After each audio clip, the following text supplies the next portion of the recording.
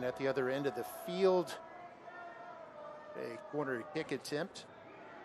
Sanchez is over there. Here comes an in-swinger from Lopez, a header, and it's a goal!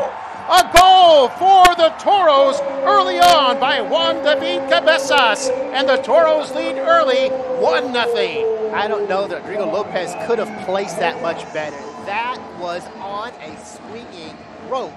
Cabezas, we take another look at here. Great in-swinger by Lopez. Cabezas, just perfect job, sets his feet, uses the crown of his head. Look at that drive. That was in the back of the net before Paneco even saw it coming. Yeah,